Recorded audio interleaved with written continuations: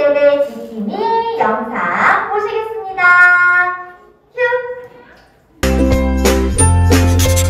반가워요, 친구들. 가정에서 드리는 온라인 예배 시간이에요. 잠깐, 아직 준비가 안 되었다고요? 그럼 함께 준비해봐요. 먼저 주변을 깨끗하게 정돈해요. 단정한 옷으로 갈아입어요. 성경책, 찬송가, 헌금을 준비해요. 누워있거나 간식을 먹지 않기로 약속해요. 다른 행동은 멈추고 예배에 집중해요. 찬양 시간에는 기쁜 마음으로 일어나서 따라해요. 성경 말씀은 함께 큰 목소리로 따라 읽어요. 설교가 끝나고 기도 후에는 큰 소리로 아멘해요. 아멘. 준비한 헌금은 따로 저금통이나 성경책에 모아두었다가 교회에 출석할 때 드려요. 예배가 끝날 때까지 경건하게 예배에 집중해요. 광고도 잘 듣고 기억해두세요. 그럼 예수님과 함께 기쁘고 행복한 예배 시간이 되기를 바라요. 자, 우리 친구들 이제 바른 예배 지킴이 영상 잘 봤죠? 멋지고 하나님께 감사하는 마음으로 예배 카운트다운 10손가락 나라 짠! 우와! 10부터 9, 8, 7, 6, 5, 4, 3, 2, 1 점프하면서 일어나볼까요? 하나, 둘, 셋 점프! 우와! 요셉은 날아가요. 자, 우리 이제 예쁜 클럽송으로 몸을 한번 풀어볼까요? 우리 영상으로 예배드리는 친구들도 같이 신나게 예쁜 클럽송 출발! 고고고고!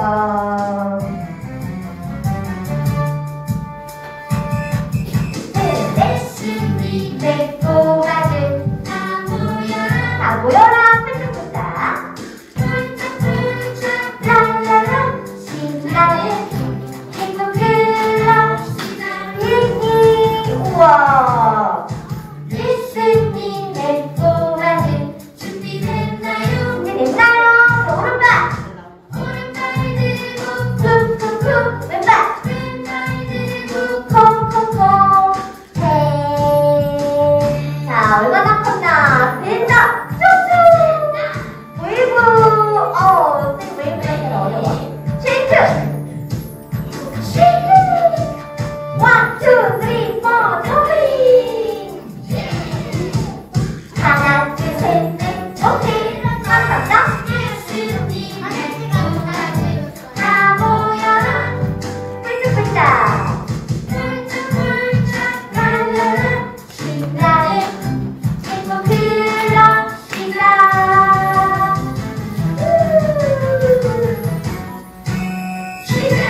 다같이 기도다리, 기도손, 기도는 하고 사도신경으로 신앙 고백하겠습니다. 나는 전능하신 아버지 하나님 천지의 창조주를 믿습니다. 나는 그의 유일하신 아들 우리 주 예수 그리스도를 믿습니다.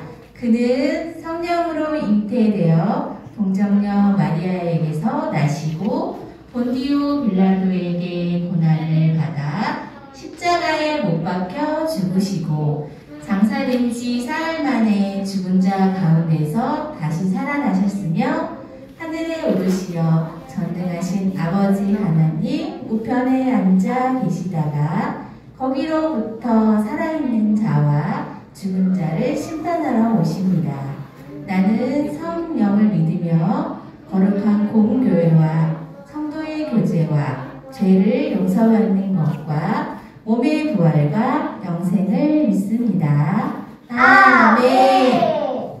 3회 기도 함께 드리겠습니다. 힘들고 어려운 일이 있어도 우리를 지켜주시는 하나님, 지난 한 주간도 하나님의 그 따뜻한 사랑을 잊고 마음대로 나만 생각하고 지내. 우리의 죄를 용서해 주세요. 욕심내고 친구의 슬픈 마음을 생각해 주지 못하고 예수님 생각을 많이 하지 못했어요.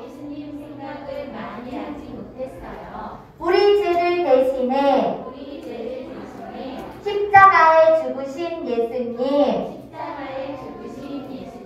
우리의 이 모든 죄를 용서해 주세요. 예수님의 이름으로 이 고백의 기도를 드립니다. 아멘. 우와, 우리 친구들 참회 기도하는 모습이 너무나 아름다웠어요. 하나님께서 우리의 죄를 다 깨끗하게 사하여 주셨을 거예요. 자, 우리 같이 이제 찬양 시간인데요. 우리 같이 하나, 둘, 셋 하면 일어나야 되는데 좀 아직까지 몸이 좀 안 풀린 것 같아요. 선생님이 하나, 둘, 셋 하면 일어날 준비 다 됐어요? 셋 하면 일어나야 돼요. 하나, 둘, 세 바퀴.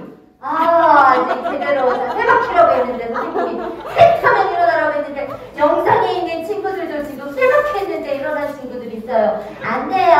셋 하면 내야 돼요. 자, 귀 쫑긋 세우고 토끼처럼 활짝 일어나야 돼요. 하나, 둘. 세수하는 친구 있어요. 아직 예배 시간인데 안 돼요. 세수. 자, 하나, 둘, 셋. 점프! 와, 우리 친구들 너무 멋져요. 자, 우리 이제 성경 타임 퀴즈 같이 찬양해보겠습니다. 반짝반짝 빛나는 모습으로 너희는 세상의 소금, 너희는 세상의 빛, 세상을 새롭게, 세상을 빛나게. 너희는 세상의 소금, 너희는 세상의 빛, 세상을 새롭게, 세상을 빛나게. 샤이닝 퀴즈. 반짝반짝. 샤이닝 킹. 소금처럼 빛처럼 샤이닝 킹. 자, 다시 한번 반짝반짝. 어떤 친구 빛이 제일 빛나는지 볼게요. 너희는 세상의 소금, 너희는 세상의 빛, 세상을 새롭게, 세상을 빛나게. 너희는 세상의 소금, 너희는 세상의 빛, 세상을 새롭게, 세상을 빛나게. Shining King, 소금처럼 빛처럼 Shining King. 반짝반짝. 우와, 너무너무 눈부셔요. 우리 현장에 나와 있는 친구들 빛도 영상으로 예배드리는 친구들도 반짝. 자, 어제는 우리가 각 가정에서 뭘 했죠? 성경! 우와, 우리 친구들 성경 탐험 열심히 잘했어요? 우와, 맞아요. 맞아요. 우리 친구들 신나게 성경 탐험 했지요? 오늘도 이어서 우리 성경 탐험 둘째 날 출발할 준비됐나요? 선생님이 매일 얘기하는 거 개미 똥구멍만 하다. 정말 큰 소리를 듣고 싶은데. 자, 우리 영상으로 예배드리는 친구도, 현장으로 예배드리는 친구도 점점 지붕이 뻥 뚫리도록 큰 소리로 준비됐나요?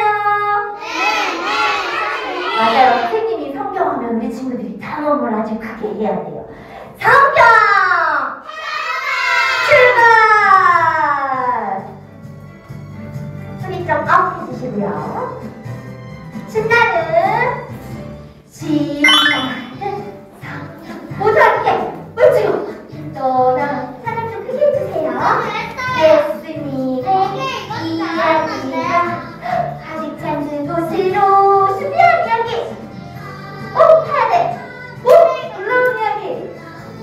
이것은 우리 위해 펼쳐지신 축복의 이야기. 와, 우리 친구들 열심히 신나게 성경 탐험 출발해봐요.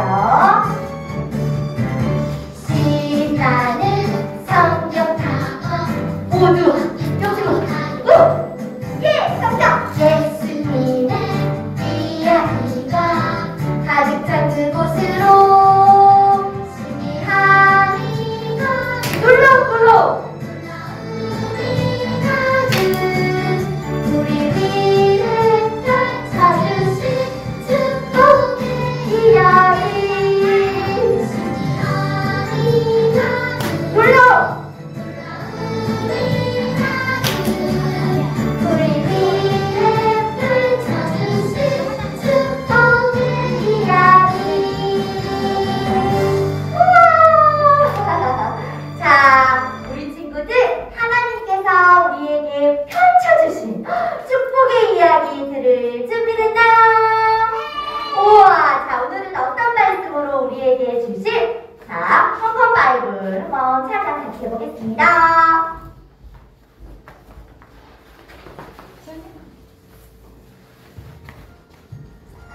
너희는 세상의 소금이니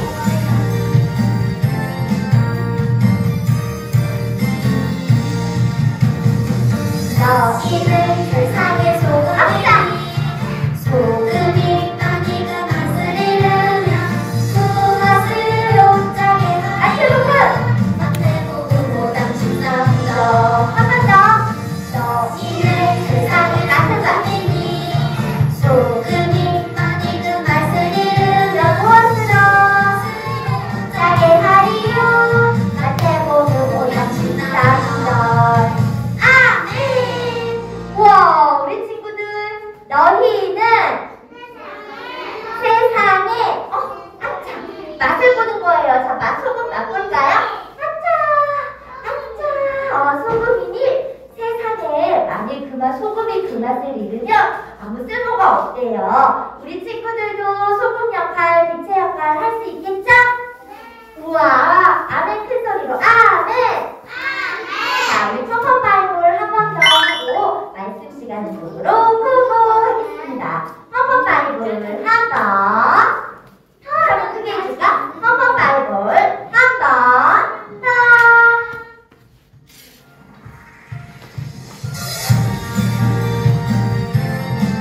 자, 소금 맛을 보는 거예요.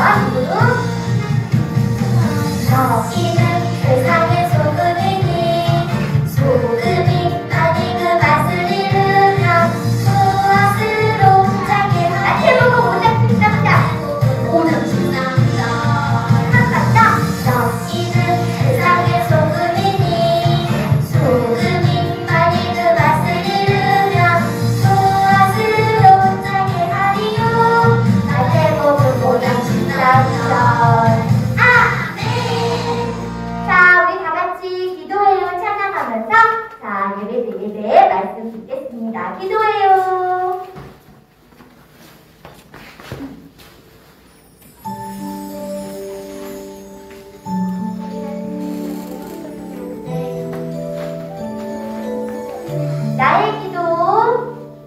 나의 기도 들으시는 나의 하나님 두 손 모아 성성껏 기도합니다. 나의 기도 들으시는 나의 하나님 두 손 모아 성성껏 기도합니다. 자, 우리 어린이 4교회 친구들 모두 평정 소리로 예수님 두 번 외치고 오늘도 우리와 함께 해주실 하나님께 감사하는 마음 기도드려봐요. 시작! 예수님! 한 번 더! 예수님! 사랑이 많으신 예수님 감사드려요. 어제는 성경 탐험이라는 신나는 성경 학교를 했어요. 조금은 힘들고 어려웠지만 하나님의 말씀을 듣는다는 게 이렇게 달고 기쁘고 신나는 일이라는 걸 알았어요. 성경에 대해서 아직 조금 알게 되었어요. 앞으로는 제가 예배 대장이기도 하지만 말씀을 더 많이 읽고 말씀을 더 듣는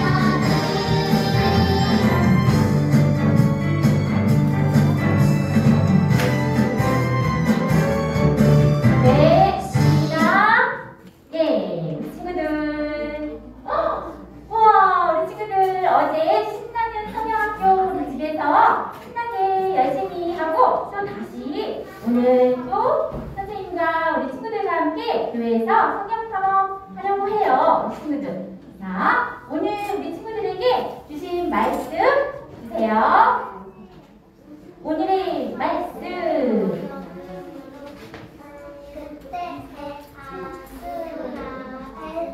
자, 선생님이 먼저 하면 우리 친구들이 예쁜 목소리로 따라할 수 있죠? 네, 네, 대답해줬어요, 우리 세연이가. 자, 선생님 따라서 합니다. 그때 이스라엘에 왕이 없으므로 사람이 각각 그 소견에 옳은 대로 행하였더라. 사사기 21장 25절 말씀. 25절 말씀. 아멘. 우리 다시 한번 우리 친구들 잘할 수 있겠죠? 네, 멋진 목소리로 우리 친구들 다시 한번 선생님 따라 해보세요. 그때 이스라엘에 왕이 없으므로 사람이 각각 그 소견에 옳은 대로 행하였더라. 사사기 21장 25절 말씀. 아멘. 와, 우리 친구들 잘했어요. 우와, 그때 왕이 없었어요. 왕이 친구들, 우리의 왕이신 누구예요? 우리의 왕은 누구세요? 맞아요. 우리의 왕은 하나님이신데 이때 사람들은 눈에 보이시는 하나님이 눈에 보이지 않는다고 하나님 말씀이 아닌 내 마음대로 살았대요. 어떤 이야기가 오늘 성경 이야기에 펼쳐질지 우리 봅시다. 지금 지팡이를 들고 있는 사람 누구예요? 우리 친구들 잘하는구나. 모세 할아버지를 통해서 이스라엘 백성들을 하나님은 애굽에서 출애굽시키기로 하셨어요. 그래서 하나님이 모세를 부르셨어요. 모세야, 너는 내 백성 이스라엘 백성들을 데리고 애굽에서 나오너라 하고 하나님이 모세를 부르셨어요. 그래서 이스라엘 백성들은 애굽에서 힘들게 고통당하고 힘들게 종살이를 하다가 모세와 함께 이스라엘 백성들은 애굽을 탈출했어요. 애굽을 탈출해서 광야를 걸어갔는데 바로 홍해예요. 뭐라고요? 홍해. 선생님 따라해보자. 홍해. 맞아요. 바로 바다에 홍해가 가로막고 있는 거예요. 그런데 그때 하나님이 모세를 통하여 모세야, 네 지팡이를 바다에 들어라 하고 하나님 말씀하셨어요. 그러자 모세 할아버지가 순종해서 하나님 말씀에 순종해서 지팡이를 들자 너무 출렁출렁 넘치던 홍해 바다가 길을 쭉 내면서 길이 생겼어요. 그래서 이스라엘 백성들은 하나님이 내주신 그 기적의 일을 경험하며 이 홍해 바다를 걸어서 건널 수가 있게 되었어요. 그런데 홍해 바다를 건너 이스라엘 백성들에게 선생님, 하나님이 말씀하셨어요. 신의 산에 도착한 이스라엘 백성들은 하나님이 말씀하셨어요. 나는 너희의 여호와 하나님이다. 너희들은 나의 거룩한 내 백성이니 너희들은 내 계명을 잘 지키고 행하거라.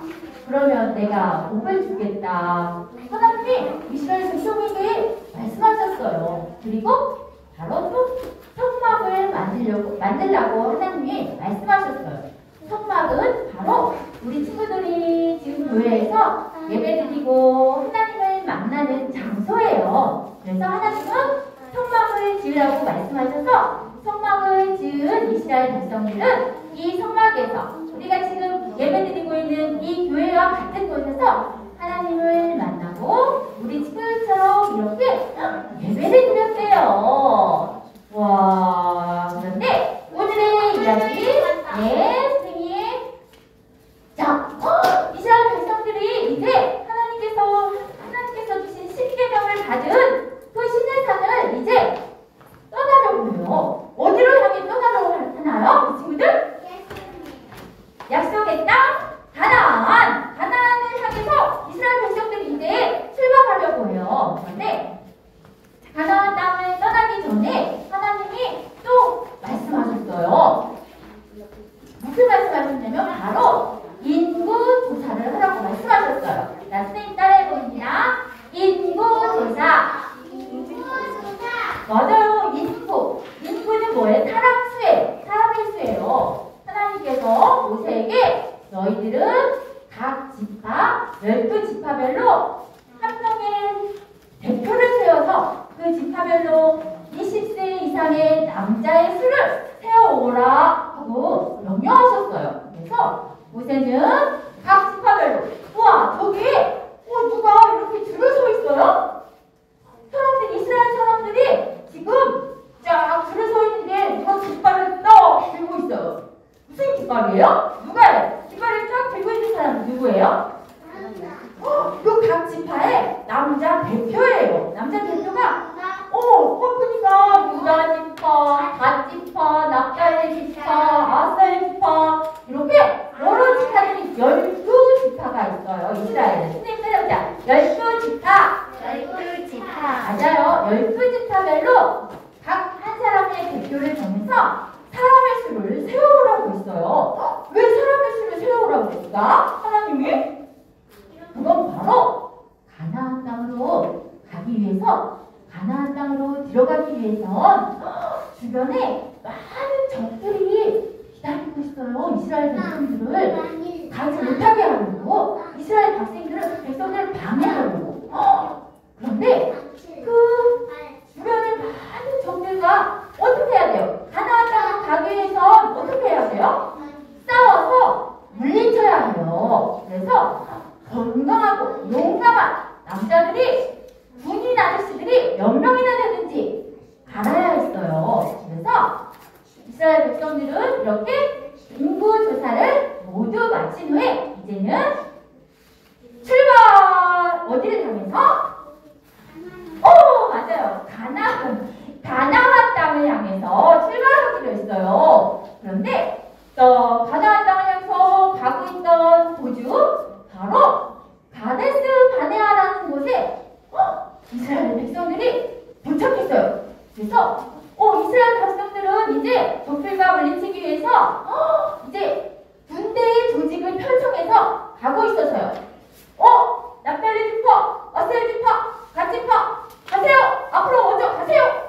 가다가 바로 가데스 바네아라는 곳에 도착했어요. 그런데 하나님이 또 명령을 하셨어요. 하나님의 명령을 기다리고 있을 때 하나님이 또 각 지파, 12지파에서 한 사람씩 대표를 뽑아서 정탐꾼을 가나안 땅에 보내라고 명령하셨어요. 그래서 모세는 각 지파에서 한 사람씩 12명의 정탐꾼을 뽑아서 가나안 땅을 잘 살펴보고 오세요.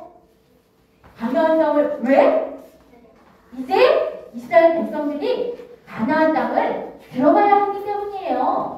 가나안 땅에 살고 있는 사람들을 물리쳐서 그 땅을 들어가야 하기 때문이에요. 그래서 12명의 정탐꾼들이 40일 동안 가나안 곳곳을 살폈어요. 저기는 뭐가 있지? 저기는 사람이 몇 명이 살고 있지? 저기는 큰 성이 있어. 그렇게 자세히 살펴보고 그곳에서 나고 있는 나서 자란 과일 열매를 구덩에서 메고 왔어요. 과일 열매가 친구들 어떻게 생겼어요? 과일 열매가 지금 어떻게 생겼어요? 우리가 먹는 과일 열매하고는 다르죠? 포도 열매하고는 아주 엄청나게 큰 과일 열매를 없을 정도로 이렇게 큰 과일 열매였어요. 그래서 10명의 정탐꾼이 말했어요. 그 중에 가나안 땅은 정말 좋은 땅이에요. 보세요. 우리가 가져온 이 열매를 보세요. 열매가 이렇게 참 커요. 그런데 그곳에 살고 있는 사람들도 한참 우리보다 크고 거인 같아요. 그래서 우리는 그 사람들을 도저히 싸워서 이길 수가 없어요. 우리는 그 사람들에 비하면 마치 아주 조그만 풀잎을 하늘나라 풀잎 사이를 뛰어다니는 메뚜기 같아요. 세상에 얼마나 큰지, 그곳 사람들이, 가나안 사람들이 얼마나 큰지 글쎄 그렇게 조그만 메뚜기 같다고 말했어요. 와, 그러자 아닙니다. 두 사람이 있어요. 그 사람이 누구냐면 바로 여호수아와 갈렙이었어요. 선생님 따라해봅니다. 여호수아와 갈렙. 맞아요. 여호수아와 갈렙이 말했어요. 네, 맞아요. 그 땅은 정말 좋은 땅이에요. 그 땅이 그렇게 좋은 땅이면 우리는 충분히 들어갈 수 있어요. 하나님은 우리와 함께 하시기 때문이에요. 그들이 아무리 크고 강하다 할지라도 우리의 빵일뿐이에요. 하고 여호수아와 갈렙 두 사람은 말했어요. 그때 친구들, 한 사람, 10사람은 안 돼요. 우리는 메뚜기 같아서 그 사람을 이길 수가 없어요. 우리의 빵이에요. 하고 말한 두 사람. 친구들, 백성들이 누구의 말을 더 귀담아 들었을까요? 생각해보자. 10사람! 맞아요. 선생님이 10사람이에요. 맞아요. 가나안 백성 사람들은 바로 10사람의 부정적인 대답을 한 사람들의 말을 귀담아 들었어요. 그래서 울면서 이제 큰일 났죠? 이제 끝났어요. 10사람들은 우리는 그 사람들을 그냥 메뚜기 같다는데 우리는 그곳 사람들을 이길 수가 있을까 없을까? 메뚜기가 거인을? 우리는 이제 다 죽었어 하면서 울면서 모세와 여기까지 자기들을 데리고 온 하나님을 원망했어요, 친구들. 그런데 하나님께서는 이렇게 하나님을 말씀을 믿지 못하고 하나님을 원망하는 백성들에게 말씀하셨어요. 여호수아와 갈렙 외에는 단 한 사람도 가나안 땅에 들어가지 못하고 다 죽게 될 것이다. 하나님이 그렇게 말씀하셨어요.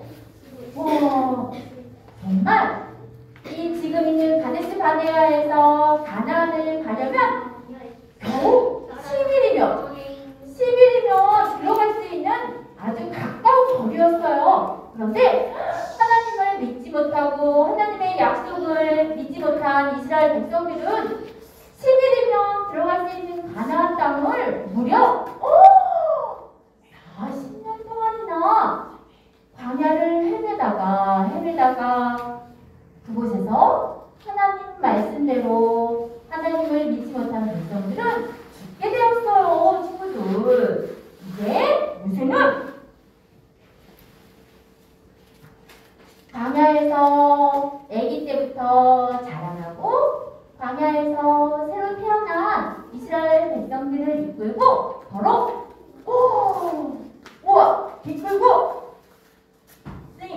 모압 땅에 도착했어요. 모압은 이 건너편 가나안 땅이 멀리 넘어서 보이는 그런 곳이었어요. 모압 땅에 도착한 모세는 광야에서 나고 자란 2세대들에게 하나님의 두 번째 율법을 가르쳐 주었어요. 여러분들의 조상을 애굽의 노예에서 구해주시고 홍해를 갈라주셔서 건너게 하신 하나님, 지금까지 먹을 것과 또 입을 것을 우리에게 떨어지지 않게 하신 하나님, 그 하나님의 은혜를 잊지 마세요.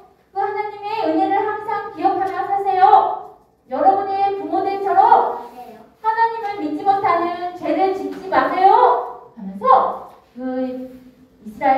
백성들에게 모세가 율법을 전했어요. 그래서 모세는 그런 말씀을, 그런 당부와 부탁의 설교를 마친 후에 모압 땅에서 모세는 하나님의 말씀처럼 이스라엘 죽은 백성들처럼 모압 땅에서 가나안에 들어가지 못하고 모세도 죽게 되었어요. 이제 모세의 뒤를 이어서 아까 두 명에 있었던 두 명의 긍정적인 하나님의 말씀을 믿었던 여호수아. 자, 선생님 따라해봅니다. 여호수아. 맞아요. 여호수아가 모세의 뒤를 이어서 이 많은 이스라엘 백성들을 끌고 갈 지도자가 되었어요. 그런데 여호수아는 두려웠어요. 너무 떨렸어요. 내가 어떻게 이 많은 백성들을 데리고 가지? 떨렸어요. 근데 하나님이 여호수아에게 말씀하셨어요. 여호수아야, 너는 두려워하지 말라. 강하고 담대하여라.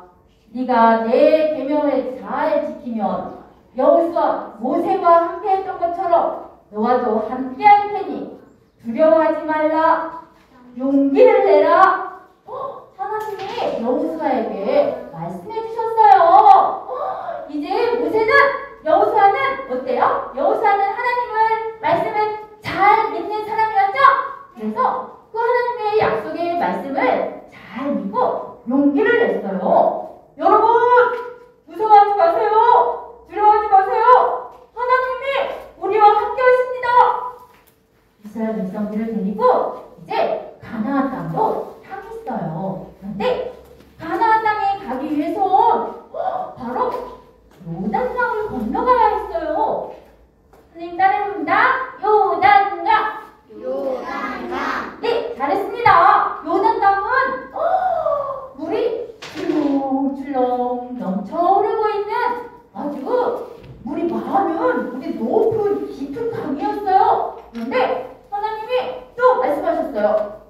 언약궤를 맨 제사장들이 먼저 요단강을 건너라. 하나님이 말씀하셨어요. 제사장들은 하나님의 말씀대로 어떻게 했을까요? 하나님의 말씀에 순종하여서 요단강물에 제사장들이 먼저 발을 더 담궜어요. 그러자 아주 놀라운 일이 일어났어요. 무섭게 출렁출렁 흐르던 요단강물이 갑자기 뚝 끊기면서 물이 더 이상 흐르지 않았어요. 그래서 이렇게 마른 땅이 드러나게 되었어요. 그래서 제사장들과 이스라엘 백성들은 그 출렁이던 요단강물을 마른 땅 위를 걸어서 건널 수가 있게 되었어요, 친구들. 우와, 이렇게 하나님은 하나님의 약속의 말씀을 믿을 때 우리에게 이런 놀라운 기적을 행하시는 하나님이세요. 그런데 또 이렇게 하나님의 놀라운 기적을 경험한 백성들에게 이번에는 엄청나게 크고 튼튼한 여리고성이 가로막고 있었어요.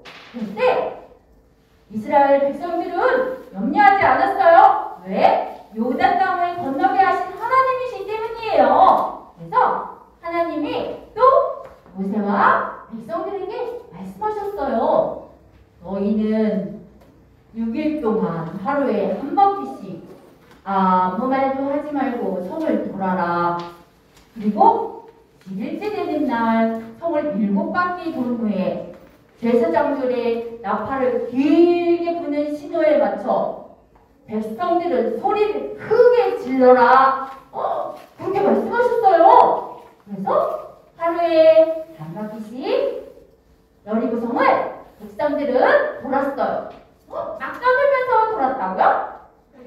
막 옆 친구랑 얘기하면서 돌았나요? 아니죠.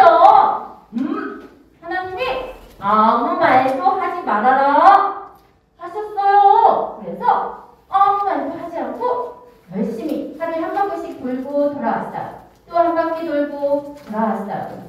7일째 되는 날 이스라엘 백성들은 몇 바퀴 돌았다고요? 맞아요. 7바퀴를 돈 후에 제사장들이 나팔을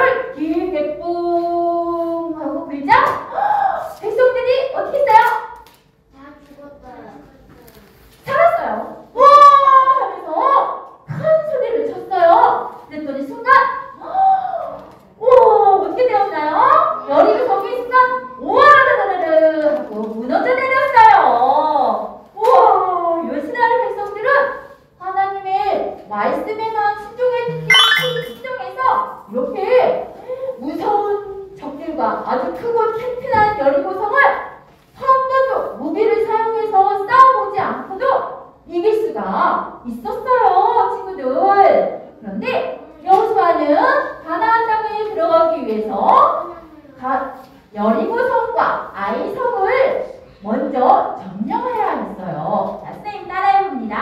여리고성과 아이성. 맞아요.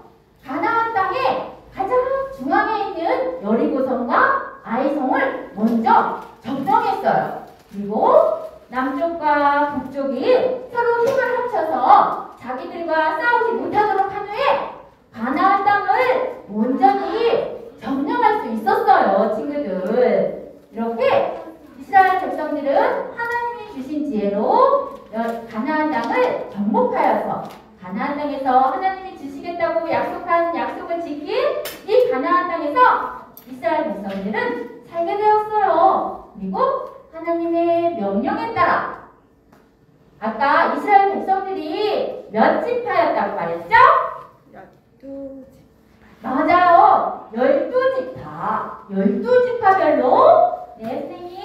12지파별로 땅을 하나님의 명령에 따라 분배하여서 가나안 땅에 정착하여 살게 되었어요. 이제 하나님의 약속처럼 하나님이 약속하신 약속의 땅 가나안에 도착했죠? 그런데 가나안 땅에는 여전히 미처 다 물리치지 않고 남아있는 가나안 땅의 백성들이, 그런 민족들이 있었어요, 친구들. 세월이 흘러서 이스라엘을 이끌었던 용감하고 힘센 씩씩한 여호수아는 이제 나이가 들어 죽게 되었어요. 그러자 여호수아가 죽게 되자 사람들은 어떻게 했어요? 점점 하나님을 기억하지 못했어요. 하나님을 예배하지 않았어요. 하나님 말씀대로 살지 않았어요.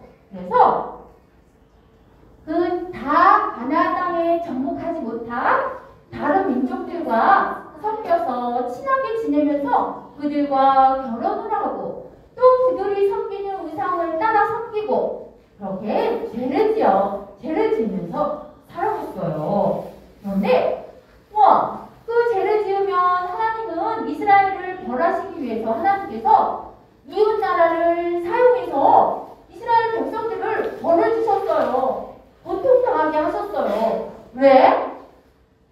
왜 하나님이 이스라엘 백성들에게 고통당하게 하셨을까요? 친구들? 네? 미워서? 죄를 지어서? 맞아요. 죄를 지었지만 하나님은 이스라엘 백성들을 여전히 사랑하셨어요. 그래서 이스라엘 백성들이 죄를 더 이상 짓지 않고 하나님 말씀에 순종하며 살기 위해서 이 다른 나라를 이용해서 벌을 주신 거였어요. 이렇게 하나님이 벌을 주시면 이스라엘 백성들은 너무 힘들어요, 하나님. 너무 고통스러워요. 저 나쁜 다른 민족들에게 이렇게 고통당하고 있는 우리를 도와주세요, 하나님. 하면서 기도했어요. 그런데 하나님이 이스라엘에게 사사를 보내주셨어요. 선생님 따라해봅니다. 사사. 맞아요. 사사를 보내주셔서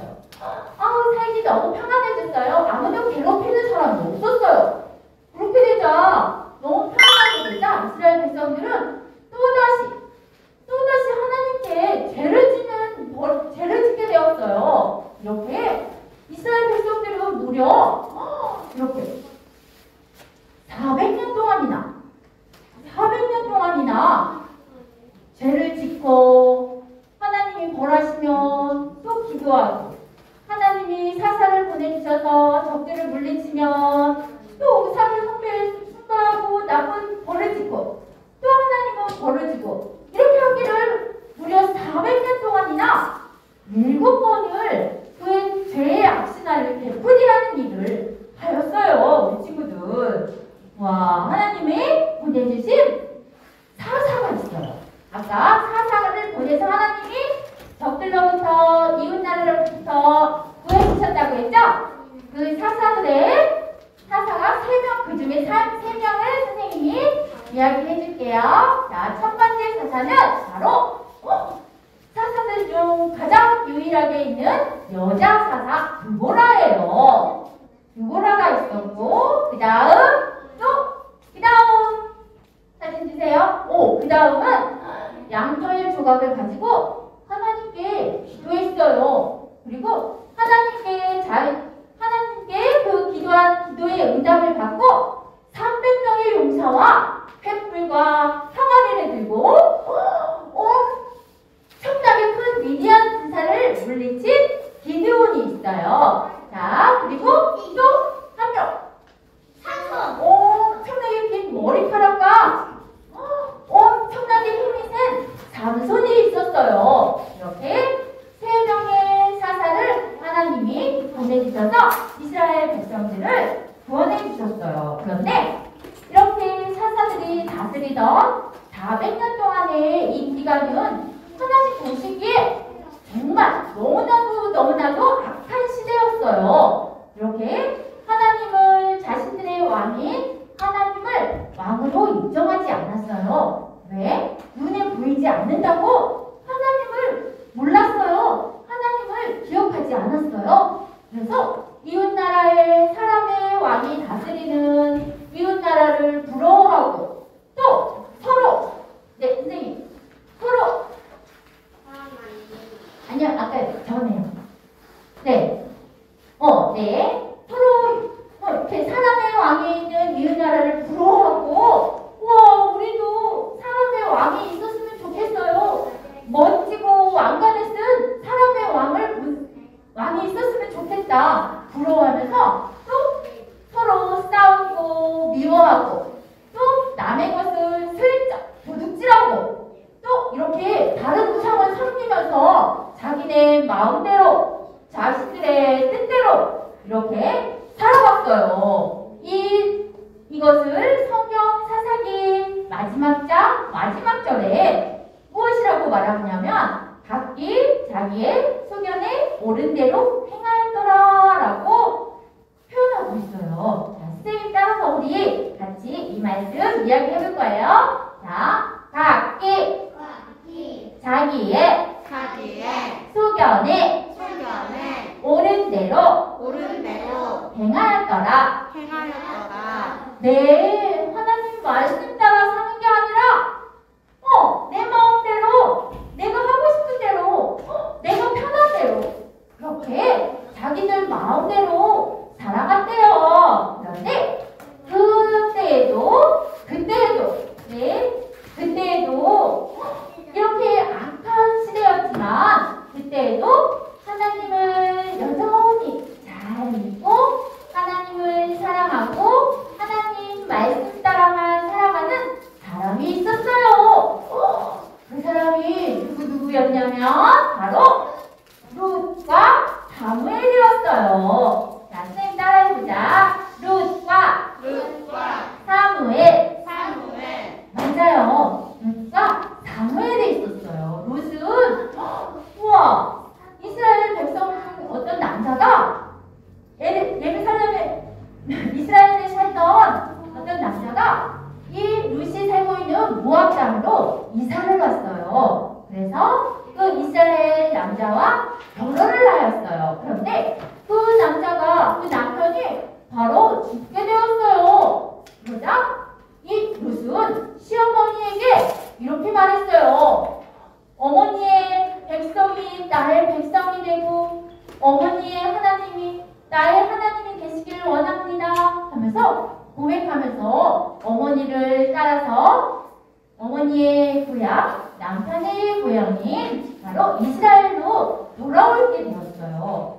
이렇게 하나님은 룻이 하나님을 섬기고자 하는 그런 멋진 마음을 그냥 외면하지 않으셨어요. 그래서 이 룻에게 보아스라는 남자를 만나서 결혼하여 아들을 낳게 하나님이 해주셨어요. 자,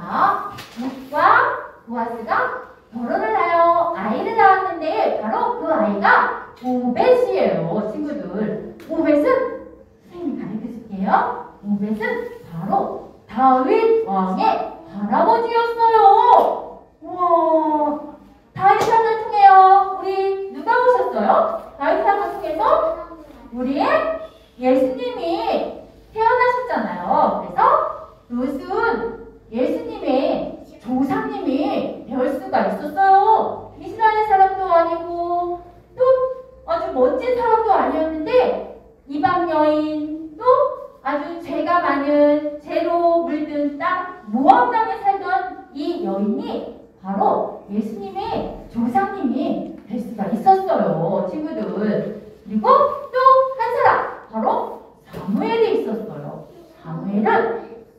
사무엘의 엄마 한나가 간절한 기도로 하나님께 기도했어요. 하나님, 저에게 아들을 주시면 그 아들을 제가 하나님께 어려서부터 하나님께 드리겠습니다 하면서 하나님께 간절히 기도했어요. 그래서 하나님이 사무엘 엄마의 기도를 들으시고 사무엘을 낳게 해주셨어요. 그래서 사무엘은 아주 어려서부터 아주 우리 친구들보다 더 어릴 때부터 하나님의 집 성전에서 하나님의 말씀을 배우고 하나님의 말씀을 듣고 또 하나님의 일을 도우면서 살게 되었어요. 그렇게 사무엘은 하나님 말씀대로 순종하고 또 하나님 말씀대로 잘 살아가고 또 하나님의 말씀을 백성들에게 아주 잘 가르치는 이스라엘의 마지막 사사이자 첫 번째 선지자가 될 수 있었어요. 그렇게 제뿐인 온통 세상에서 룻과 사무엘은 오직 하나님만 섬기는 세상의 빛과 같은 사람들로 살아갈 수가 있었어요, 우리 친구들. 우리 친구들, 우리 구약의 이야기를 우리 친구들이 오늘은 민수기, 신명기, 여호수아, 사사기 이렇게 하나님의 말씀을 우리 친구들이 들어가서 성경 속으로 들어가서 이스라엘 백성들과 하나님 사이에 어떤 일이 있었는지 어떤 놀라운 일이 있었는지 우리 친구들이 잘 보았죠? 네, 잘 보았어요, 우리 친구들. 이스라엘 백성들과 하나님이 언제나 함께 해주셔서 하나님이 애굽에서 구원해 주시고 언제나 항상 함께 하신 것처럼 지금 우리 친구들과 또 우리 선생님들과도 또 하나님은 언제나 항상 함께 하신다는 것을 우리 친구들이 알고 언제나 잊지 않고 기억하는 우리 친구들이 다 되길 바라요. 성경 말씀에 오직 룻과 사무엘 외에는 하나님 말씀대로 살아가는 사람들이 없었더라 라고 말씀하신 것처럼 우리 친구들도 룻과 사무엘처럼 하나님 말씀만 믿고 하나님 말씀만 따라가는 멋진 빛과 소금과 같은 우리 친구들이 다 되길 우리 친구들 기도합니다. 우리 그런 친구들이 다 될 수 있기를 소망합니다. 아멘. 아멘. 네, 우리 친구들 그런 친구들은 선생님과 함께 기도합니다. 기도는 다 했나요? 기도는 다 했나요? 네, 기도합니다. 사랑하는 하나님, 하나님 말씀, 구약, 신나는 성경 탐험을 하게 해주셔서 감사해요. 하나님께서 이스라엘 백성들과 함께 해주시고 약속했던 가나안으로 인도해 주신 것처럼 지금 우리와도 함께 해주신다는 것을 굳은 믿음으로 살아가는 내가 되게 해주세요. 감사합니다. 예수님 이름으로 기도합니다. 아멘. 네, 우리 친구들 수고하셨습니다. 자, 기도문 송 신나게 씩씩하게 시작!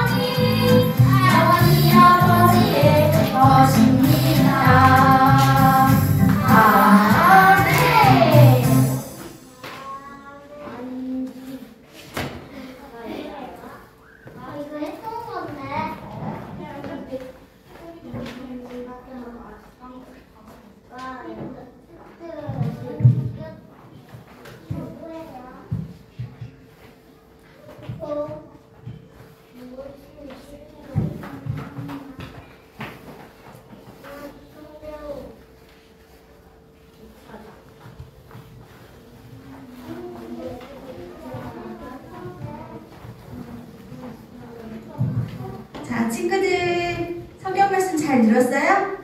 네. 아, 여기 지금 우리 친구들이 성경학교에서 배웠던 그 성경 말씀을 친구들이 성경 책을 읽으면서 여기에 스티커를 붙이는 그런 일을 할 거예요. 친구들 잘할 수 있겠어요? 네. 하나님 말씀 잘 읽고 스티커를 잘 붙여온 친구들에게 선물이 있을 거예요. 잘 열심히 하고 성경 읽기표 잘 작성한 다음에 선생님께 제출해 주시면 됩니다. 알겠어요? 네. 자, 우리 친구들 어제 성경학교 성경 탐험 공과 다 있잖아요. 자, 그 공과 1과 공과 어제 참여한 친구. 맞아요. 여기 참여한 친구들 다 모두 참여했네요. 우리 영상으로 보는 친구들도 1과 2과 공과 부모님들과 같이 꼭 완성하고 칭찬 통장에 스티커를 붙여주시면 되고요. 그리고 여기 방금 전에 보여줬던 그 성경 읽기표에도 모두 스티커를 잘 붙여서 인증샷이나 현장 예배 왔을 때 가져오시면 푸짐한 상품이 있으니까 꼭 준비해서 오세요. 남은 광고 영상 보시겠습니다.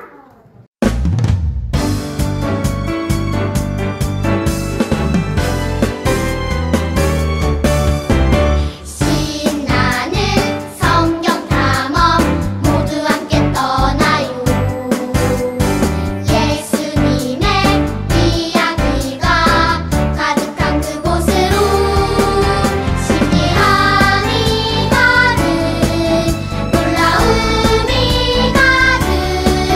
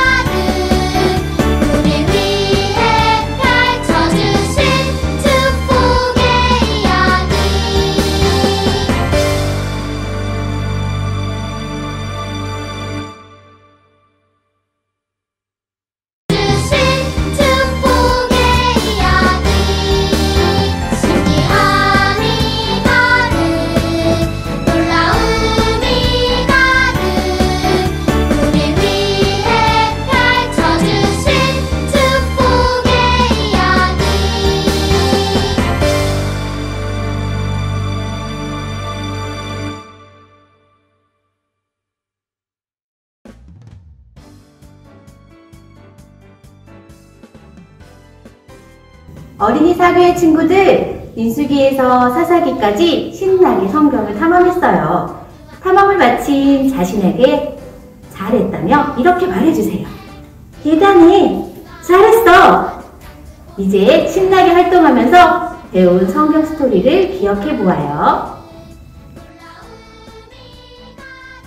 두 번째 공과 첫 번째 활동을 시작하겠습니다. 우선 준비물은 활동지와 색연필, 스티커 준비해주세요. 이번 시간에는 색연필로 길을 따라가며 미로찾기 활동을 할 거예요. 자, 출발! 이스라엘 백성이 가나안 땅으로 떠나려고 해요. 이 그림을 보세요. 그림을 보니 가나안 땅으로 출발하기 전 이스라엘 백성들의 모습이 보이네요. 모세가 무엇을 하고 있나요? 맞아요. 인구조사를 하고 있어요.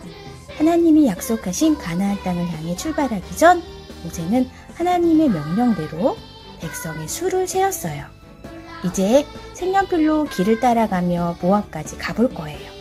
길을 가다가 막히면 다시 돌아와야 해요. 미로를 잘 통과하여 모압에 도착해 보아요. 다 함께 출발!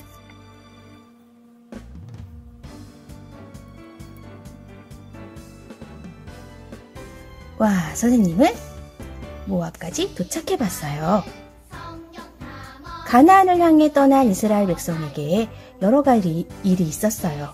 미로 주변의 그림을 보며 이스라엘 백성에게 어떤 일들이 있었는지 살펴보아요. 이 사람들은 누구인가요? 12 정탐꾼이에요. 정탐꾼들은 가나안 땅을 자세히 살펴본 후 그 땅에 살고 있는 사람들에 대해 이야기했어요. 10명의 정탐꾼은 어떤 말을 했나요? 이스라엘이 메뚜기처럼 약하다고 했어요. 나머지 2 정탐꾼, 여호수아와 갈렙은 어떤 말을 했나요? 하나님이 함께 하시면 그들은 우리의 빵이라고 했어요. 정탐꾼들의 대답을 색칠해보세요. 여기에 광야를 헤매는 사람들이 있어요. 이스라엘 백성은 누구의 말을 들었나요? 10명의 정탐꾼의 말을 들었어요. 이스라엘 백성은 가나안 땅에 들어가게 해주시겠다는 하나님의 약속을 믿지 않았어요. 결국 하나님을 믿지 못하고 원망한 이스라엘 백성은 40년 동안 광야를 방황하다가 죽게 되었어요. 구불구불한 점선을 색연필로 따라가 볼까요? 모세는 광야에서 태어나거나 자란 새로운 백성을 이끌고 모압에 도착했어요. 그리고 율법을 듣지 못하는 사람들에게 다시 율법을 가르쳤어요. 두 번째 율법 스티커를 찾아서 붙여볼까요? 지금까지 가나안 땅을 향해 나아갔던 이스라엘 백성에게 어떤 일이 있었는지 살펴보았어요. 이제 이스라엘 백성은 가나안 땅을 정복하러 가야 해요. 어떤 일이 펼쳐질까요? 다음 활동에서 만나요. 두 번째 활동 시간이에요. 이번 시간에는 돌림판 게임을 이용하여 친구들과 이야기를 나눠볼게요. 우선 준비물이 있어요. 활동지 1과 별지 1에서 돌림판과 종이 할핀을 떼어주세요.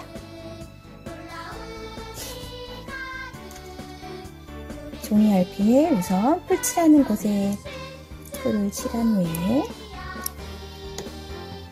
풀 붙이는 곳에 붙여주세요. 그리고 돌림판을 끼워주세요. 자, 돌림판 완성되었습니다. 빙글빙글 돌림판 놀이 참 재미있지요?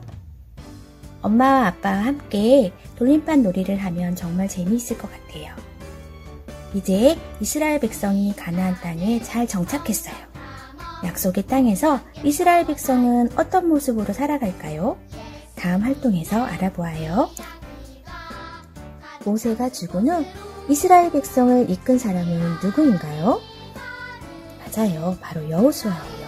이제 여호수아와 이스라엘 백성에게 어떤 일이 있었는지 비밀판을 돌리며 알아볼게요. 자, 돌려볼게요. 빙글빙글빙글 요단강을 찾아라. 뿅!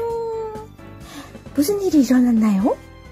요단강의 강물이 끊어져서 이스라엘 백성이 마른 땅을 밟으며 요단강을 건널 수 있게 되었어요. 다시 돌림판을 돌려볼게요. 빙글빙글빙글 여리고를 찾아라. 뿅! 무슨 일이 일어났나요? 이스라엘 백성이 하나님 말씀에 순종했을 때 크고 튼튼한 여리고성이 와르르 무너졌어요. 다시 돌림판을 돌려볼게요. 빙글빙글 가나안 땅을 정복한 모습을 찾아라. 뿅! 이스라엘 백성은 어떤 방법으로 가나안 땅을 정복했나요? 가나안 땅의 한가운데를 공격하여 남쪽과 북쪽을 분할한 후 차례대로 정복했어요. 다시 마지막으로 빙글빙글 돌려볼게요. 가나안 땅에 정착한 모습을 찾아라. 뿅! 정착을 마친 후에 여호수아는 무슨 일을 했나요? 가나안 땅을 12지파에게 나누어 주었어요. 세 번째 활동 시간이에요. 우선 준비물은 활동지, 별지에 있는 사사체, 그리고 붙일 풀이 필요합니다. 별지에 있는 사사책을 우선 떼어줄게요. 자, 선생님이 사사책을 떼었습니다. 그리고 지그재그로 접어주세요. 웃고 있는 친구가 나와 있는 그림이 맨 위고 끝이라는 곳에 풀을 칠한 다음에 붙이는 곳에 붙여주세요. 자, 사사책 완성되었습니다. 시간이 흘러 여호수아가 죽었어요. 그러자 이스라엘 백성은 우상을 섬기며 죄를 짓고 살았어요. 더는 하나님을 섬기지 않는 이스라엘 백성을 보시고 하나님은 어떻게 하셨나요? 이웃 나라들이 이스라엘을 공격하게 하셨어요. 고통을 당한 이스라엘 백성은 어떻게 했나요? 회개하며 기도했어요. 하나님은 기도를 들으시고 이스라엘을 적으로부터 구원해 주셨어요. 이스라엘은 다시 평안해졌어요. 하지만 이스라엘은 평안해지면 또다시 죄를 지었어요. 이런 일이 몇 번이나 반복되었나요? 맞아요. 7번이에요. 이스라엘은 이런 일을 7번이나 반복했어요. 하나님이 이스라엘을 구원하시기 위해 보내주셨던 사람들이 있어요. 바로 사사예요. 지금부터 사사책을 펼쳐서 3명의 사사를 기억해 보아요. 첫 번째 사사예요. 하나님이 보내신 12명의 사사 중에 하나뿐인 여자 사사가 있었어요. 드보라예요.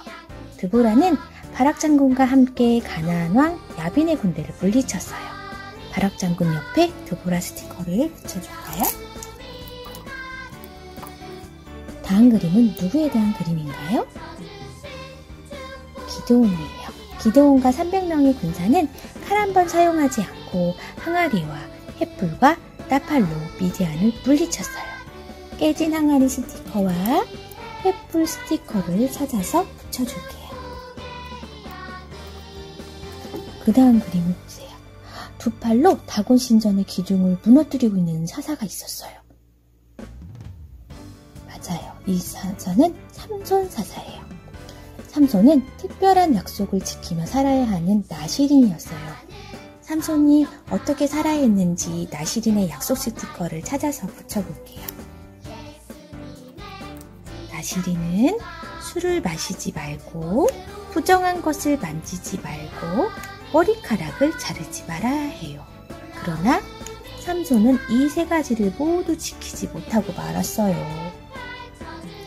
하나님이 사사들을 통해 이스라엘을 구원하신 일을 기억하면서 3명의 사사들의 이름을 친구들 말할 수 있을까요?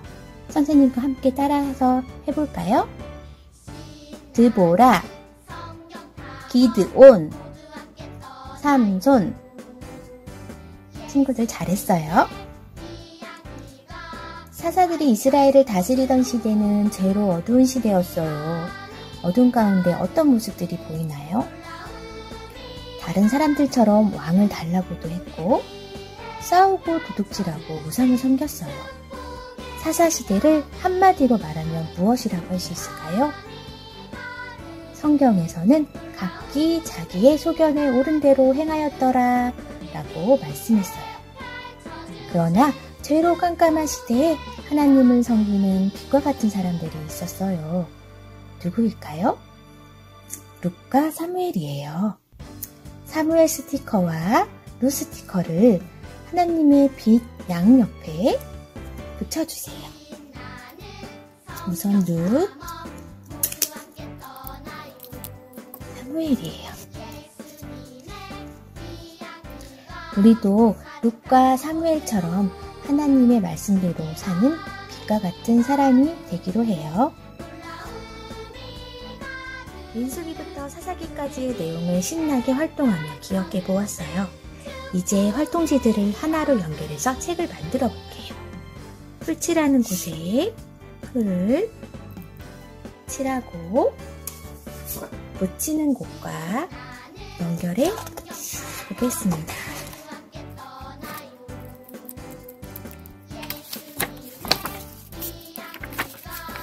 책이 완성되었어요. 책을 집에서도 열어보면서 오늘 배운 성경 스토리를 떠올려 보세요. 책 뒷면에는 가정에서 하는 신나는 성경 탐험이 있어요. 참, 그리고 이번에는 특별한 활동지가 있어요. 하나님의 말씀을 가까이 하기로 결심한 후에 매일 성경을 읽도록 도와줄 성경 읽기 체크표예요. 집에서 가장 잘 보이는 곳에 붙여놓고 성경을 읽으며 신나게 성경 탐험을 해보도록 하세요. 그럼 친구들 안녕!